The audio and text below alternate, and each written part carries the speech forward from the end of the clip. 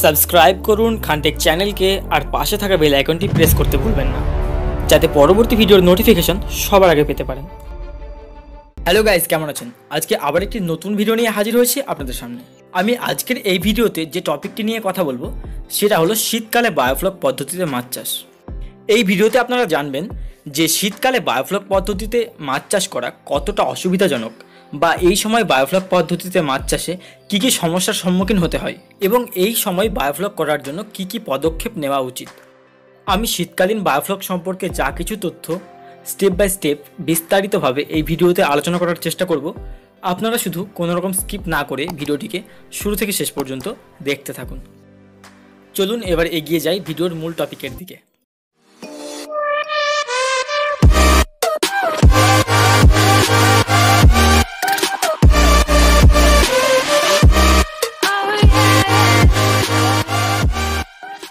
আমরা এটা সকলেই জানি যে ইন্ডিয়াতে শীতকাল থাকে নভেম্বর, ডিসেম্বর এবং জানুয়ারি, এই 3টি মাস। তাছাড়া ফেব্রুয়ারি মাসের দিকেও খানিকটা শীত অনুভূত হয়। সম্ভবত বাংলাদেশেও এই 3টি মাস শীত থাকে, যদিও সঠিকভাবে আমার জানা নেই। যাই হোক, ওই 3টি মাস বাদে বাকি যে 9টি মাস, সেই মাসগুলিতে কিন্তু টেম্পারেচার ঠিকঠাক থাকে, অর্থাৎ স্বাভাবিক থাকে। আমরা যারা বায়োফ্লক পদ্ধতিতে মাছ চাষ করি তারা ওই বাকি 9টি মাসে কোনো রকম সমস্যা ছাড়াই নিশ্চিন্তে মাছ চাষ করতে পারি, কারণ যেহেতু ওই সময় টেম্পারেচার স্বাভাবিক থাকে, সেক্ষেত্রে আমাদের টেম্পারেচার মেনটেন করার সমস্যা থাকে না। কিন্তু শীতকালে যেহেতু টেম্পারেচার অনেকটা কমে যায়, সেহেতু ওই সময় মাছ চাষ করাটা খুবই অসুবিধার, কারণ কম উষ্ণতা বা টেম্পারেচারে মাছ ঠিকমতো সার্ভাইভ করতে পারে না। জলের টেম্পারেচার যদি 25 ডিগ্রি সেলসিয়াসের নিচে নেমে যায়, মাছ ঠিকমতো খাবার খায় না, আর ঠিকমতো খাবার না খাওয়ার ফলে মাছের গ্রোথও অনেকটা কমে যায়। আবার জলের উষ্ণতা যদি 20 ডিগ্রি সেলসিয়াসের নিচে নেমে যায়, সেক্ষেত্রে ফ্লক তৈরিতে বাধা সৃষ্টি করে, কারণ এত কম উষ্ণতায় ব্যাকটেরিয়া ঠিকমতো কাজ করতে পারে না। আবার প্রোবায়োটিকের ব্যাকটেরিয়াও যদি ঠিকমতো কাজ না করে, সেক্ষেত্রে মাছের দেহে বিভিন্ন রকম রোগ দেখা দেয়। তাছাড়া শীতকালে অতিরিক্ত কম তাপমাত্রার কারণে জলের পিএইচ এবং অ্যামোনিয়া কন্ট্রোল করার ক্ষেত্রেও বিভিন্ন রকম সমস্যার সম্মুখীন হতে হয়। এই কথাগুলি শোনার পর আশা করি আপনারা মোটামুটিভাবে হলেও বুঝতে পারছেন যে শীতকালে বায়োফ্লক করলে আমাদের কী কী সমস্যার সম্মুখীন হতে হয়। এবার যদি আপনারা আমার ব্যক্তিগত মতামতের কথা বলেন, সেক্ষেত্রে আমি বলবো যে ওই 3 মাস বায়োফ্লক না করাটাই বেশি ভালো। আপনি যদি ওই 3 মাস বাদ দিয়ে বাকি 9 মাস মাছ চাষ করার কথা ভাবেন, তাহলে আশা করি আপনাকে টেম্পারেচার সংক্রান্ত কোনো রকম সমস্যার সম্মুখীন হতে হবে না। আর যদি নিতান্তই আপনি শীতকালেও বায়োফ্লক করতে চান, তাহলে অবশ্যই আপনাকে কিছু নির্দেশ মেনে চলতে হবে। তাছাড়া কিছু ভিন্ন পদক্ষেপও নেওয়া উচিত আপনার ক্ষেত্রে। দেখুন, শীতকালে বায়োফ্লকে সাকসেস হওয়ার প্রাথমিক এবং প্রধান যে শর্তটি, সেটি হলো টেম্পারেচার মেনটেন, অর্থাৎ উষ্ণতা ঠিকঠাক রাখা।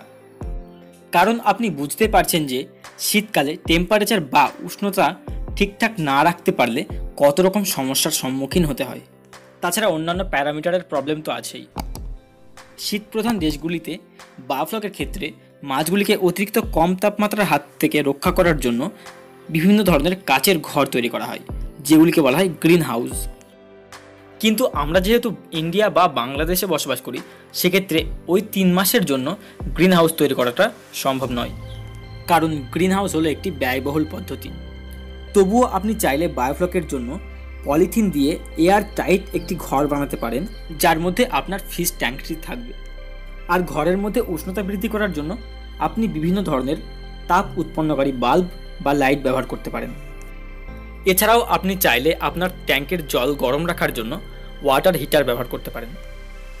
অনলাইনে খোঁজ করলে আপনি বিভিন্ন ওয়াটার হিটার পেয়ে যাবেন। আর যদি এগুলি আপনার ক্ষেত্রে সম্ভব না হয়, তাহলে আপনি চেষ্টা করবেন এমন কিছু মাছ নিয়ে কালচার করা যারা অতিরিক্ত কম টেম্পারেচারেও সার্ভাইভ করতে পারে। গ্রাস কার্প, সিলভার কার্প, এই ধরনের মাছগুলিও 20 ডিগ্রি সেলসিয়াসের নিচেও সার্ভাইভ করতে পারে। অবশ্য সেক্ষেত্রেও আপনাকে লক্ষ্য রাখতে হবে যেন টেম্পারেচার 20 ডিগ্রি সেলসিয়াসের নিচে না নেমে যায়। তো এতক্ষণ শীতকালে মাছ চাষের জন্য যে সমস্ত পদক্ষেপ নেওয়ার কথা বললাম, আপনারা বুঝতে পারছেন যে সেগুলি খানিকটা হলেও ব্যয়বহুল, যদিও একবার কিনলেই সেগুলি দিয়েই বেশ কয়েক বছর ভালোভাবেই চলে যাবে। সো এই কাজগুলি করার আগে আপনাকে অবশ্যই আপনার আয় ব্যয়ের হিসাবটা মাথায় রাখতে হবে। দেখবেন এমন যেন না হয় যে ওই 3 মাসে আপনার যা ইনকাম তার চেয়ে খরচের পরিমাণটা বেশি হয়ে গেল, কারণ ওই ধরনের দ্রব্যগুলি কেনার জন্য আপনার এক্সট্রা টাকার প্রয়োজন হবে। এছাড়া ইলেকট্রিক বিল তো আছেই। যদি ওয়াটার হিটার ব্যবহার করেন তাহলে তো সেটি 24 ঘন্টাই অন রাখতে হবে। এই সমস্ত কারণেই আমি সব কিছু বিবেচনা করে আপনাদেরকে রিকমেন্ড করব যে আপনি যদি ছোটোখাটো মাছ চাষি হন তাহলে শীতকালে মাছ চাষ না করাটাই বেটার সিদ্ধান্ত। আর যদি আপনি বড় মাছ চাষি হন তাহলে নিশ্চয়ই আপনি এই পদক্ষেপগুলি গ্রহণ করতে পারেন। তো ভিডিওটি শেষ করার মুহূর্তে আমি একটা কথাই বলবো, এখানে আমি আপনাদেরকে কোনোভাবেই বাধা দিচ্ছি না বা কোনো কিছুতে জোর করছি না। আমার ভিডিওটি দেখার পর সিদ্ধান্ত নেওয়ার দায়িত্বটি আপনার নিজের। আমি আশা করি ভিডিওটি শেষ পর্যন্ত দেখার পর ভিডিওটি আপনাদের একটু হলেও ভালো লাগবে বা এখান থেকে কিছুটা হলেও শিখতে পারবেন। যদি ভিডিওটিকে একটুও ভালো লাগে বা এখান থেকে একটু হলেও কিছু শিখতে পারেন তবে অবশ্যই ভিডিওটিতে একটি লাইক দেবেন আর কমেন্ট বক্সে কমেন্ট করে জানাবেন কেমন লাগলো।